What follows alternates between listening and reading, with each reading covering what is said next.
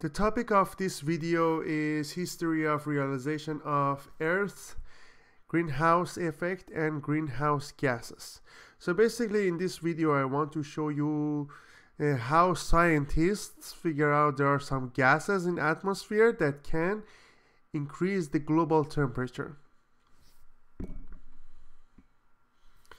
The realization that Earth's climate might be sensitive to the atmospheric concentration of gases that create the greenhouse effect is more than a century old. Fleming in 1998 and Wirth in 2003 provided an overview of the emerging science. In terms of the energy balance of the climate system, Marriott noted in 1681 that although the sun's light and heat easily pass through glass and other transparent materials, heat from other sources doesn't pass. The ability to generate an artificial warming of the Earth's surface was demonstrated in simple greenhouse experiments such as Benedictus Saussures experiments in the 1760s.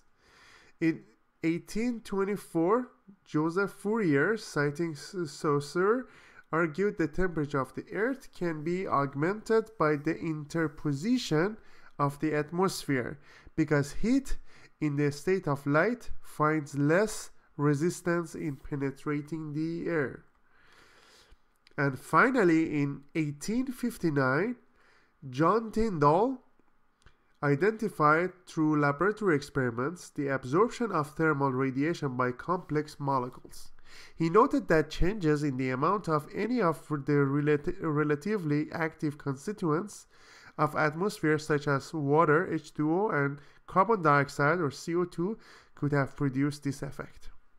So basically, he identified that these two molecules, water and CO2 or carbon dioxide, can produce such an effect that allows heat to pass through it, and after that, when it reaches the Earth's surface, it reflected back, but it doesn't pass through them again.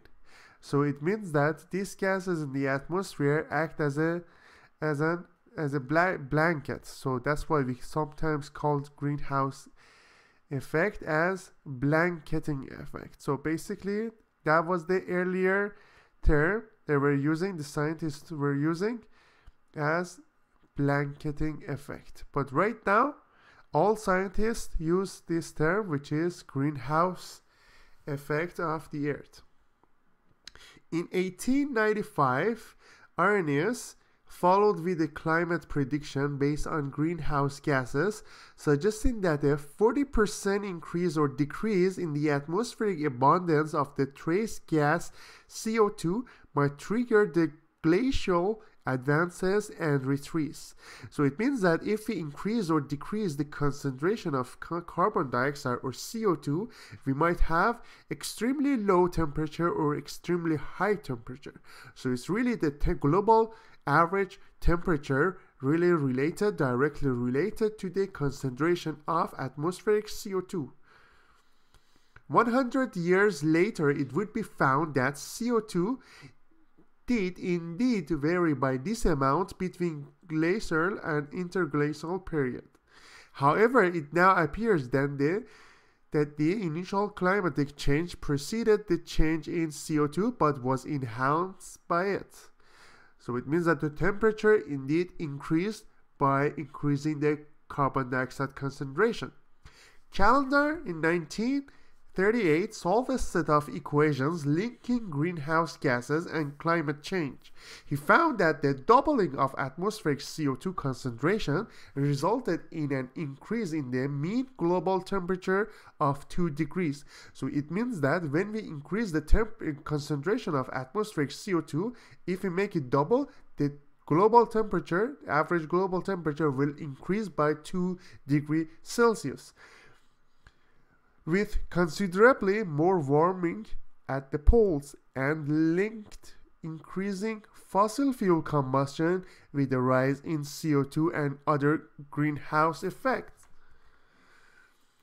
In 1947, Allman reported a 1.3 degrees warming in the North Atlantic sector of the Arctic since the 19th century, and mistakenly believed this climate variation could be explained entirely by greenhouse gas warming. In the 1950s, the greenhouse gases of concern remained CO2 and H2O, the same two identified by Tyndall a century earlier.